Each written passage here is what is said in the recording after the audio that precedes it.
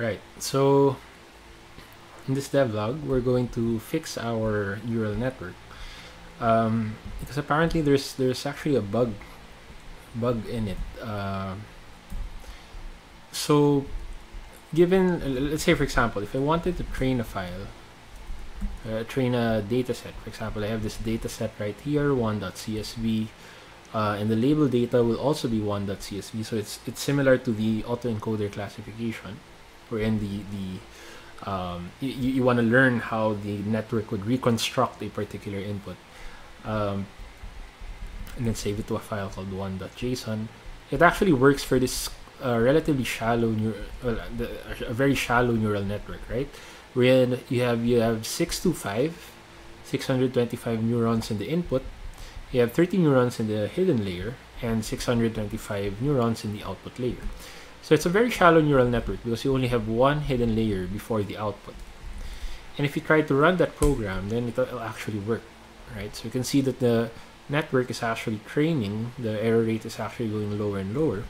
However, if we change the topology to have a deeper architecture, meaning you have more than one hidden layer, so for example, let's say we have 100 in the first hidden layer, 30 in the next hidden layer.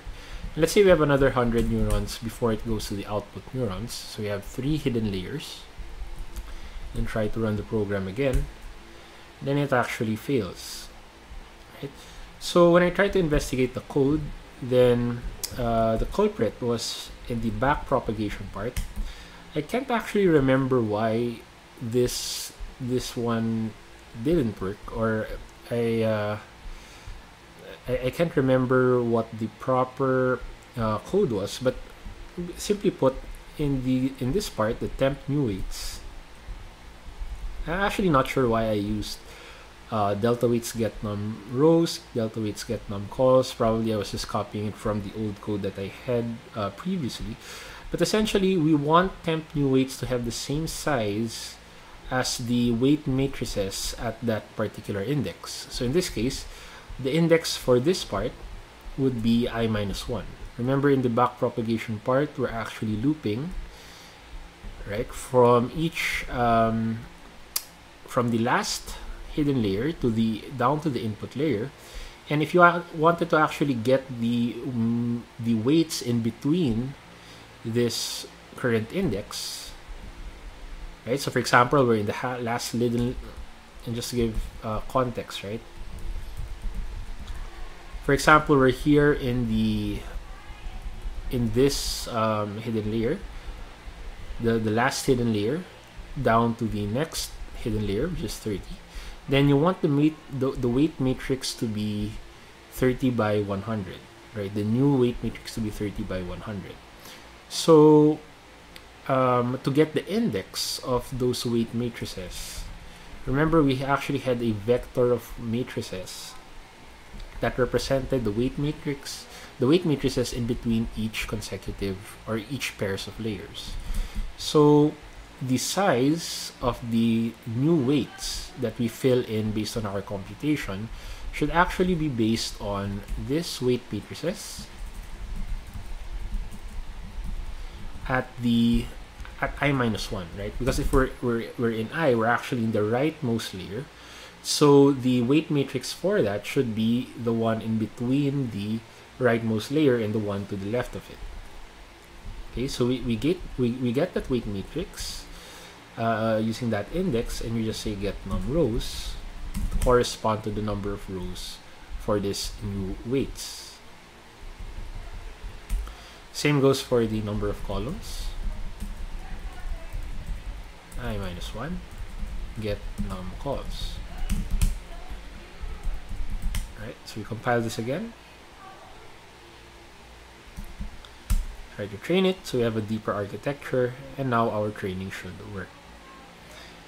Okay, so that was just a simple bug that I actually missed out. So just to summarize, at the backpropagation part, just before we're about to update the weights in the phase from the last hidden layer down to the input layer, we have to make sure that the new weights or container for the new weights should have the same size as the weight matrix that's in between the two consecutive layers, which is given by the index I minus 1. Okay, and then everything else should follow. Right, so it's learning based on a deeper architecture. Of course, when it finishes, then we have a larger set of weights in our JSON file, which we'll take a look later on. But while that's processing, I guess this would be the best time to now replace the old code with a new one, because we actually already implemented the most basic functionalities for having a typical neural network. So I guess it's time to actually put it up on GitHub. Okay, so the first thing I'll do is I'll have a gitignore file. And what I'd like to ignore would be all the stuff in the CMake files. Right? All the stuff in the CMake files, whatever those stuff may be, because we want any user who downloads the software generate his or her own CMake files by running, of course, CMake and CMake dot and then make. We'd also like to ignore all the, let me just comment this here, git ignore. Yeah. We'd also like to ignore the config files, right? Because of course it would largely depend on whatever you want to train, right? What configuration you'd like to use for training. However, we want to exclude or ignore all the JSON files that we actually put to it, but we'd also like to ship the software with a sample, which we'll call autoencoder.json.list. Right, so anyone downloading the software will have an idea as to an example of a configuration file for train and for autoencoder. Okay, so this one will just have the same exact context as this one. Right, so you have the topology, the test file, and the weights file. The same goes for train.json. Okay, so we have it there. Okay, and that will be part of our gitignore. Of course, we'd like to do the same thing for weights. Right, so apparently our training just finished. So this is what our weight file would look like. Right, so remember, it's a deeper architecture, so we actually have a more comprehensive set of weight files corresponding to each weight matrices in between the consecutive layers, which we can then use to load in our classification module. Right, so we'd like to ignore all those weight files, which can be found in the directory weights. Just do something like weights.json, asterisk.json, and ignore the data that you actually dumped to it. Basically anything inside the data folder, right? Aside from that, we'd also like to ignore the executables, mainly the autoencoder, classify binary, as well as the train binary. I'll comment this as ignore build files, which will be the CMake files, the make files, the make file itself, because we want the user to actually generate it from CMake lists.txt. CMake install.cmake will also be ignored. Same goes for CMake cache .txt. Okay. So once we have that gitignore file in place, then we initialize this as an empty git repository. Check out the status. Okay, so it will only include the files CMake lists, config. Why is it including config? Oh, right, because we have the dist files and the source directory, which contains our source code. Okay, so we add it up.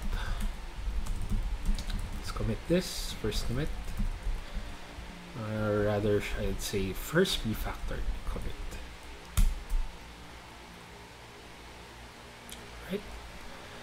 And then let me just go to my GitHub page.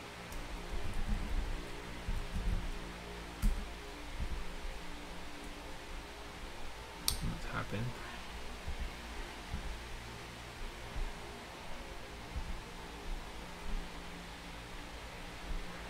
Okay, we'll use this as a repository.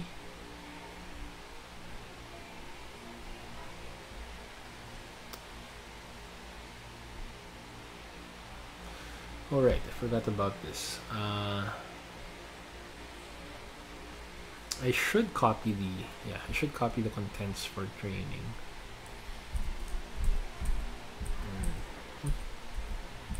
Yeah, but in any case, I'll copy that later on.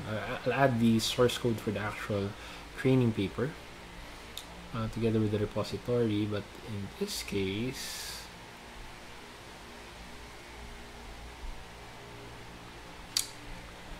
let's see how do I do this again.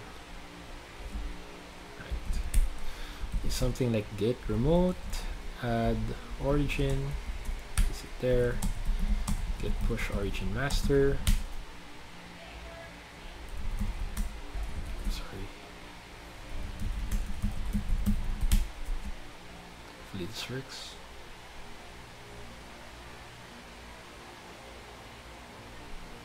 Seems for more than one SRC. Okay, so I'd like to force push this thing.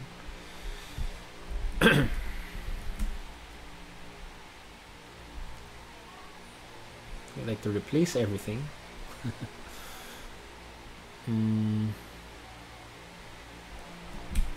Right, git push origin master.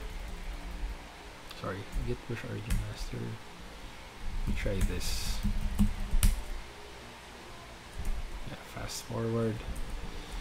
Essentially force it.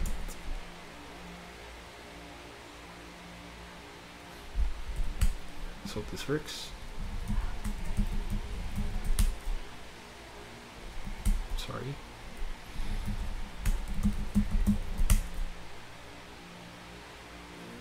Let's hope nothing breaks. Okay, check it out. Alright, so we have this.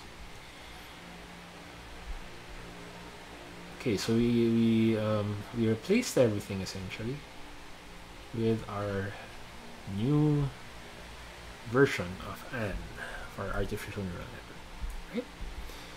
Okay, so that's it for this video. We just fixed the simple bug and then pushed it in the repository.